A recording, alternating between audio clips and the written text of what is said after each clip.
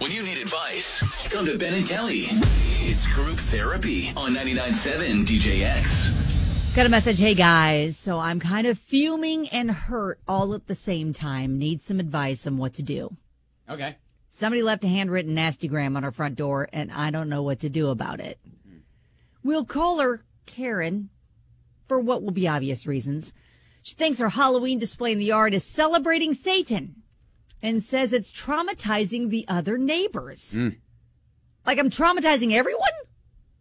I'll admit we go pretty big for Halloween. The kids have always loved it. We have a huge 12-foot animatronic big bad wolf and a huge grim reaper with many skeletons coming out of graves and fake blood and stuff. Okay. We do a fog machine, spooky sound effects, and music for trick-or-treating. We've only made a few little kids cry, LOL. But I was just shocked that this note says we're traumatizing many neighbors. Do you really think a bunch of neighbors are talking about us? Do I confront it by posting the note on the neighborhood Facebook group page? I'm kind of embarrassed about it, but also want to put it out there to embarrass Karen with what I hope will be the other neighbors saying they enjoy our decorations. Or should I just, ignore it and keep doing what we do? What do you guys think? I didn't include a pic of the display. I know that you wanted to ask for even more hate, even though I am pretty proud of it. LOL. Look, the good news is unless you are like our listener Amber, who is planning on keeping her 12-foot skeleton up until Christmas, you can rest assured knowing that, over the next several days, that stuff will start to come down, but the neighbor will remain. That I think is the cause for concern, probably. And the hard feelings. And then is it awkward? Like, how often do you interact with the neighbors? And is it going to, I guess, affect the relationships moving forward? Yeah, it's got to be tough when you find a great house and in a great neighborhood and you move in and you can't really control your neighbors, who is living next to you, who is living in the neighborhood. And there could be people of all different types there, and some may clash with what you're wanting to do, and very vocal about it, which it sounds like is the case here with Margot's neighbor. And I don't know. I think if I'm thinking of it from my point of view, I would probably just not worry about it and say, all right, well, I'm going to be taking the stuff down.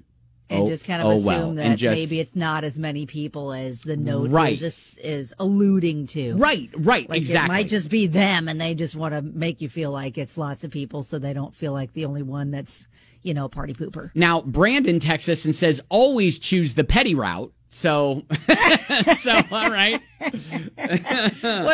Add even more? Is that what we do? Maybe, or post it up on Facebook or try to, shame this person. I don't know if that's a case. Like, it's, that's a difficult thing to knock on the door and say, I think you're terrorizing the neighbors. And that's why it was an anonymous note. Yes. Exactly. Because they know that's a difficult conversation and could be confrontational. A lot of people hate confrontation. I know I do.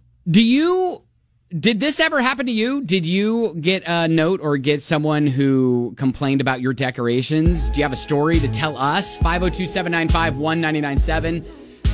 Again, I think the good news in this is that unless she's planning to keep her Halloween decorations up for the remainder of the year, there is a small window with which they will still remain up.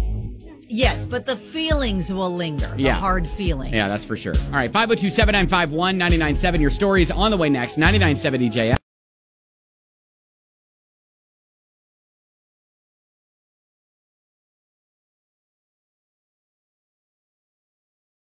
DJX. We're in the middle of group therapy where Margot's neighbor thinks her Halloween display in the yard is, quote, celebrating all things bad. It thinks it's traumatizing the other neighbors. So she's just kind of like, hey, should I just ignore it and all that, or just keep doing what I'm doing? Yeah, so many people are all like, listen, if it's a choice between being kind and being petty, be petty. Oh, my gosh. Brooke sent this link to a news story where this house in Utah kind of the same situation. People are complaining. And so neighbors contributed to make it worse. And it's a skeleton strip club scene in the front yard. Yeah. Well, it's a skeleton upside down. There on have been pole. a lot of these stories around here, like one out of Washington where there was a neighbor or a school had to put up a privacy fence to try to block students from seeing what they saw were the quote boning skeletons. Oh my! In the front yards of a neighbor. Oh, and Larry sent a picture. He said, "This is in my neighborhood," and it's oh my, it's skeletons on a date. We'll say. Yeah. All right, Justin. What happened in your neighborhood? My first house. My neighbor measured my grass every 2 weeks. Oh, to find out. No. Yeah, and then would call the code enforcement officer on me if it was a little bit taller. So I read the codes and found out that dirt wasn't against the rules. So I made my yard all dirt to get back at him. Oh, wow, you went hard. So much worse looking. Oh my gosh. You went hard. Yeah. How long did you leave it like that? Oh, for a full year. Like I would go out there. I bought a machine that took the top layer of your grass off. Uh-huh. Oh, so wow. that it was just, and I was one of the first houses in the neighborhood, but there was nothing in the rules against it. So oh, dang. I fully believe that if you start a war, you finish it much harder. Okay. All right. Thanks, Justin. Wow. That's commitment. Yeah. So we actually got some text from listeners that were like, yeah, pretty sure this is someone who actually lives close to me. It's worse than just decorations. Looks like Halloween threw up in their yard. Oh, wow. All right. So listen, I appreciate the effort. If it's not like massively inappropriate for kids, I'm fine with however, big you want to go. I think it's pretty great. In fact, I want to kind of do, a lot of families, and we do this, drive around looking at Christmas lights displays. And every year I want to go around and drive around and see Halloween displays, especially if you go big. A lot of people do it in Hillcrest. Well, that's why I was going to say, that's why Hillcrest is such a busy time this time of year. So yes. All right. Well, hey, hopefully, Margot, you've got some support on your side, or at least some general direction on how you can approach this with the neighbor.